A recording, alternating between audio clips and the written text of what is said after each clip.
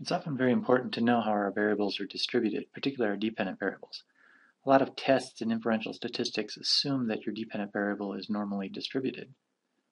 That may not always be the case. Now, there's some disagreement among statisticians about the importance of that assumption. Many say that if your sample size, your n, is large enough that you can violate the assumption of normality without too many consequences. And that's often true. A lot of these tests are rather robust against that violation. Nonetheless, it's important to know. So how do you go about assessing the distribution of a variable? This all assumes, of course, that the variable you're interested in is an interval measure. The first thing I like to do is actually look at the variable graphically using the histogram. To do so, simply go to Graphics, Histogram. Here I've inserted a variable SocTrust. It's an interval measure, so data are continuous.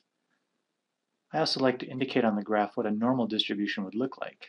So go ahead and click on this Density Plots tab and add a normal density plot. Let's go ahead and hit OK. And so the gold bars are the actual distribution of our respondents on a social trust index measure. And this curve here is what a normal distribution should look like. So just visually looking at this, you can see that we're departing from a normal distribution. But we can go further than that. Go ahead and close that down. The next thing I like to do is actually get some summary statistics on this. So let's go ahead and sum SocTrust, comma, detail. Again, here you have the mean, you have the median, you have the standard deviation, but then we have some statistics for variance and skewness and kurtosis. We can make sense of those statistics a little bit after we run an SK test. This is a more formal test of skewness and kurtosis. It's simply SK test and your variable.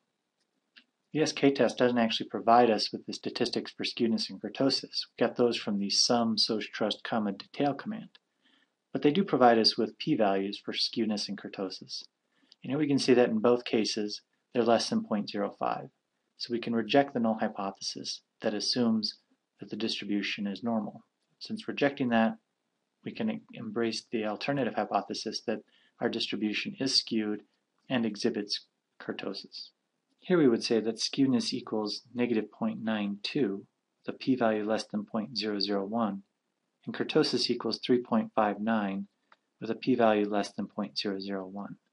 Both of these tested jointly have a p-value less than 0.001. Hence, the distribution is not normal.